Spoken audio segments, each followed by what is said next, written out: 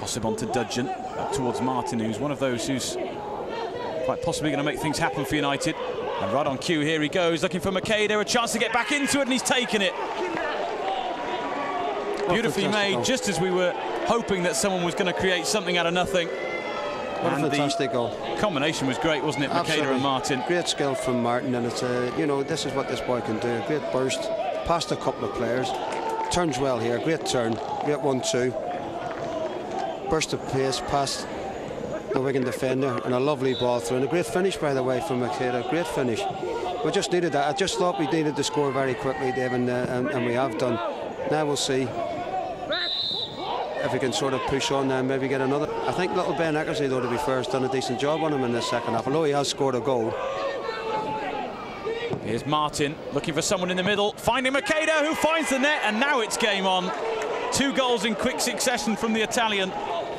And now Wigan might be biting their fingernails a bit here. From 2-1 at half-time, it's 4-3. It's a bit of a game. It's a great run from Lee Martin.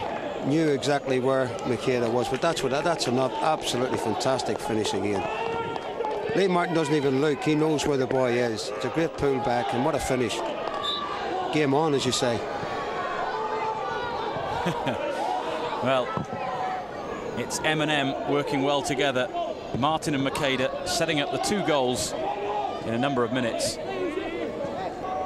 Martin in the middle, Akram in the middle. Can he pick one out? He'll go to Martin. Oh, that's glorious. This is unbelievable from United. 4-1 down. It's now 5-4. And they're a man down as well. But it doesn't seem to matter. It's football the United way. And it's coming back from the death the United way. And look at the faces of the Wigan players. They just can't believe what they're seeing. Unbelievable goal. Fantastic touch if you see the replay here from well back. I actually thought he was going to touch it here. It's great out of the sky, great touch.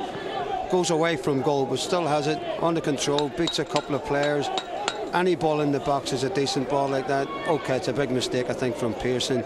And Lee Martin's there to stick it in for 5-4. Unbelievable. What a turnaround. Great work by Welbeck. It is Pearson who makes the mistake, and Lee Martin tucks it underneath the goalkeeper.